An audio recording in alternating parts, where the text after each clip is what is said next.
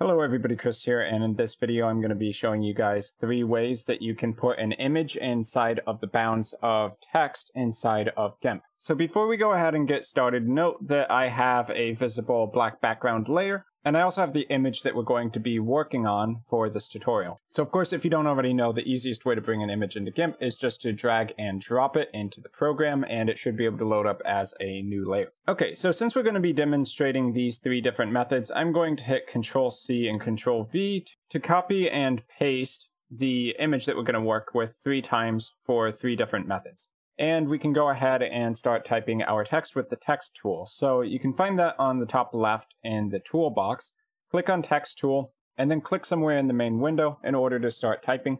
You can use any font you want, but if you want to have really big standout titles, then make sure that the font size is cranked up pretty high. So I'm going to put this at 600 pixels as the font size, and then we can change the color to white. I recommend making it a pure white, that's HTML notation 6Fs, so that we don't run into any issues later. This will be full color, full alpha, and then we can go ahead and hit OK. So once you've changed your color to white and set your font size, start typing whatever text you want the image to fit inside of.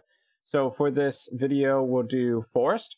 And you'll notice I already have 2 guides set up, a horizontal and a vertical guide. So I can use the move tool in order to snap this to the center of our image. If you want to create the guides yourself, you can go up to image and then guides and do new guide by percent. Put it at vertical 50% and horizontal 50% to get these exact same guides that I have. And once you have that, you should be able to snap to them very easily. So next we're going to want to isolate the text and the image into its own layer group. So you can do that by going to the bottom right. There's a little button here. It looks kind of like a Windows folder. If you click on that, it will create a new layer group. Then you're going to want to take the text and the background image and draw it, and then drag those and drop them into the layer group. So I'll take the layer group, I'll hit F2 on the keyboard, and I'll rename this to the effect that we'll do. So I will call this the select, invert, and cut method, and then hit enter just to identify it a little bit better. So this method is pretty straightforward and simple. The idea is we're going to cut away anything in the background image that is not within the bounds of this text that we've created. So to do that, we want to select the area where the text is showing on the screen. So right-click on your text layer. Here I have it called forest, and then go to Alpha to Selection. When you do that, you should see a moving dotted line go around the bounds of all of your text characters. But we don't want to cut away the areas inside of that bounds. We want to cut the inverse of that, everything outside the bounds. So to do that, you can hit Control-I on the keyboard, or go up to the Select menu and choose Invert as the 3rd option. And then we just need to go to the image layer and hit Control-X, or go up to Edit and then Cut to cut away all of the current selection. So Control-X, and now all of that background information is gone. If you'd like, you can hit Control-V now to paste that into a new layer in case you need it later on for some reason. So I'll just hit the green button to make that as a new pasted layer. And I will hide that visibility for now, so the information exists, but it's not showing. Then what you need to do is to take the text and to hide it. So by hiding the text, now only the modified image will show through, and it should have the exact shape as the text we had created. So the disadvantage of this method is that it's rather destructive in the sense that you're probably going to need to re-import the image if you need to make any changes to it, because we're literally cutting the data away. So if you're using this method and you ever want to recombine these 2 images, you can click on the visibility icon for the cutaway pasted layer down here. Right-click on the higher layer and then choosing Merge Down, and that will combine it into one single image again. But if you forget to have this pasted layer and you need to make some changes to the original image, you might need to re-import it, and that could be a minor disadvantage of this. So next I'm going to Control-C on the forest text layer, Control-V to paste another copy of it. And we'll just move that outside of the layer group, hide the layer group, and we can start working on the next method. And actually, I'll duplicate this layer 1 more time since we need to do 2 more. So Control-C and then Control-V to paste another copy of the layer. And now we can create a new layer group for the mask method. So let's go ahead and hit Create New Layer Group. And I'm going to rename this Mask Method. And I'll drag 1 copy of the forest text and one copy of the image that we're working on into the layer group. So next, just make sure you enable the visibility of that image so that we can work with it. So in order to create a mask, we're going to need to right-click on the image inside of our layer group, and then go to Add Layer Mask. When you get this little window, you should initialize it as black with full transparency, which will initially make the image completely invisible. A black layer mask allows nothing through. So because our text is white, if we copy that over to the layer mask, it will allow 100% of the image to show through for the areas where the text shape is located, which is one of the reasons we made it white earlier.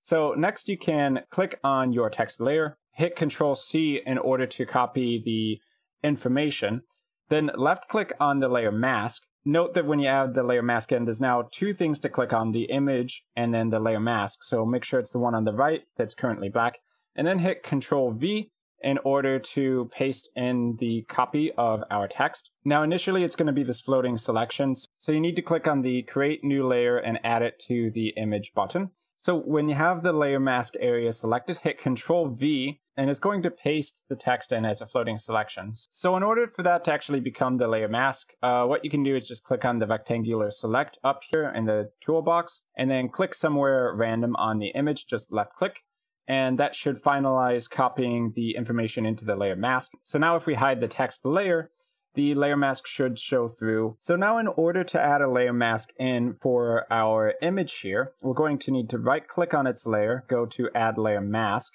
You should initialize it as black with full transparency. So whenever you're dealing with layer masks, the color black means that it will show nothing, it has full transparency, and basically makes it invisible. So now we need to copy the data over from the force text into this layer mask. So left click on the text layer, hit Ctrl+C in order to copy it, then left click on the layer mask, that is the little thumbnail over to the right, not the image, but the black area, and then hit Ctrl+V in order to paste it in. It'll initially appear as a floating selection. So how you can finalize pasting that in is you can just click on the rectangle select in the toolbox, or R on your keyboard, and then just left click once anywhere in your image window. And that should finalize copying the information over to the layer mask. So you should see the text kind of pop up here in white. And if you hide the original text layer now, you should now be able to see the image, but only the parts that are within that layer mask. So next up for the last method, and perhaps one of the more flexible ones, is to use composite modes. So let's go ahead and hide the mask method, and we'll take our remaining copy of the image and the text and put that in its own layer group. So I'm going to click on the layer group button one more time. I'm going to hit F2 to rename it, and we'll say Composite Mode Method. Drag the text layer in, and then drag the image layer in. Make sure that the text layer is above the image layer. The way that composite modes interact is that they apply to any layer below it in the hierarchy. So next, there's this section here above the layer hierarchy called Mode, and we can change that to a myriad of different composite modes, which will change how this layer, the text layer, applies on top of the bottom image layer. So if you click on the drop down, you'll see that there's a lot of options here. One that I think works really well for this kind of thing would be overlay. So when you do that, the white information from the text layer kind of layers on top of the underlying layer, basically brightening up everything underneath it in a way that you can clearly see the shape of the text. So from the composite mode dropdown, there's a lot of other options you can use as well. So not just overlay, but you could try something like a difference if you want it to really contrast with the original background image. Let's see, I think any of these ones in the light category should work. So if you do something like hard mix or soft light, you'll get a different result than the overlay method. You can also come down here to these at the bottom. So something like LCH lightness could be interesting.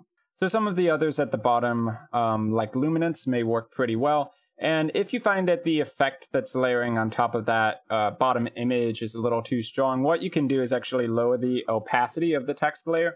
And what that'll do is make it partially transparent, in a sense, lowering the amount of that effect that actually shows on top of your bottom image, so you can make it a lot more subtle. And you can just use the middle mouse wheel if you want to scroll through these and see if one works particularly well. Subtract actually looks pretty sweet there if you happen to lower the opacity below 100%. So you can see with 100% opacity, it doesn't really give you the same look at all. But if you just subtract a little bit of the information there, you can get a really cool effect. So that pretty much covers 3 of the main ways that you can put an image inside of text inside of GIMP. I hope you guys found this tutorial to be helpful. I've been Chris, thanks for watching, and I will see you guys inside of my future video content.